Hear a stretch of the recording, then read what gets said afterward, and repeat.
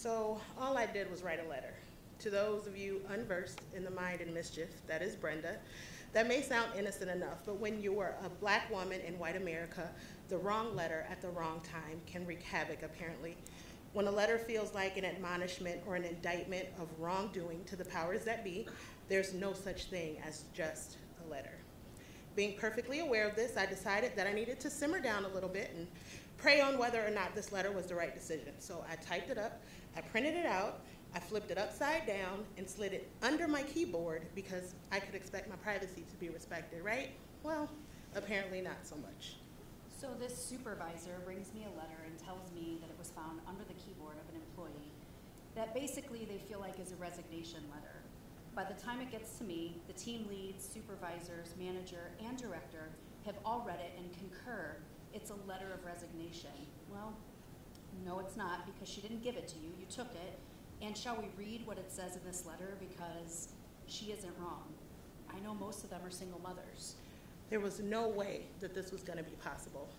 Giving people absolutely no time to figure out childcare. How dare they be so careless about my life? You see, they, yes, I say they, because had I been involved in this process, it would not have happened this way. They were going to roll out a new schedule on Thursday, effective Monday, and the schedule sucked. I asked them to take everything in that letter to heart because she was speaking for nearly everyone in there. They never once took into consideration how negatively it would impact the people they were forcing it on. Oh, and they got to keep coming in 9 to 5. And then we had interviews for team leads. The powers that be sit around a table and interrogate. It's intimidating, but I digress. She had a great interview, scores were great, but they bring up the letter. I reminded them of the legality of holding that against her, but they don't care. She's blackballed. And trust me, the fact that it's called blackballed doesn't go unnoticed by me. So I got the email that said, thank you for applying, but, always that but. I didn't even read the rest. It wasn't even worth the time or the effort. I already knew what this was. I had been blackballed. Blackballed, blacklisted, black silenced. I had made them too uncomfortable. My words had been too potent. My voice had been too black. So fast forward 10 years later, that letter writer and I were sitting together writing a press release for the business we opened together in Downtown Akron. Our paths had us weaving in and out of each other's lives through several times throughout those 10 years, but we found ourselves in a place of complete alignment. We were going to change the world together. So joining forces in this business meant that we needed to be closer than ever. Having a successful partnership meant that we would be spending what to normal people might be an obscene amount of time together, but we never said that we were normal. Late nights at the office turned into a deep dive of life experiences, and we began to slowly toss the occasional race-related inquiry out to one another.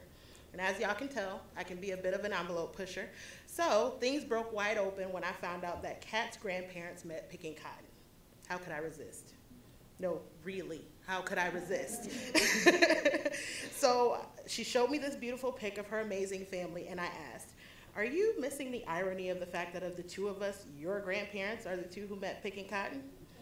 Remember that time that someone dropped off a check at the office and it was addressed to Katrina, but they handed it to you because you must be the Katrina of the two of us? Or remember that time that you told me that what we call soul food, your family calls garden dinner? Remember the time that I overheard you tell your son not to wear his hoodie up while he was walking home from school and they couldn't understand why? So you see, this lighthearted banter, eventually became meaningful and intentional conversations where we use the term no filter that helps us remove all pretenses on both sides. No longer was Kat just a white woman in America, and no longer was Brenda just a black woman in America. We were now two humans borrowing the lens of another human whose skin just happens to be a different color. So I'm a bit of a brain junkie, and I'd heard about this part of our brain called the reticular activating system. The RAS is basically our brain's way of scanning our environment to prove to ourselves that whatever we believe to be true must be true. And this can cause our lenses to become clouded if we're not careful. So how can you challenge your lens? Well, if the only people in your Facebook newsfeed think and feel like you do, how does that challenge your lens? If the news outlets that you watch only confirm your thoughts and beliefs, how does that challenge your lens? So yes, I hate to break it to you, but you have to watch Fox News sometimes. We need to challenge ourselves. Staying inside our comfort zone will keep us divided as a country, as humans. Will you always be right inside your comfort zone? You betcha. But you will not grow, not even a little. We need to have more no-filter conversations where we're not trying to win, but truly trying to understand and not defend. Another way that society perpetuates divisiveness is by buying into rhetoric such as, why is there a Black entertainment, a Black History Month and not a White History Month? Or why did Bill Cosby go to jail way before Harvey Weinstein went to jail? Or why is there a BET and not a WET? Well, there is. Y'all just call it FOX. So we know that some of the things we just said were probably triggers for some of you, and that's okay. We need to lean into those triggers and acknowledge the defensiveness that just came up.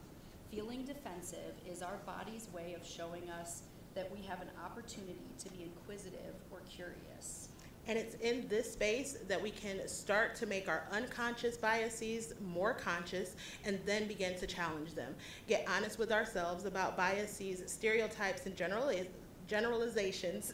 Begin to view one another as individual people with individual experiences whose lives are actually impacted in similar ways. And at the end of the day, we are all just people who want to be loved. And respected. And heard. We honor our differences. Different does not have to be divided because we know we're better together.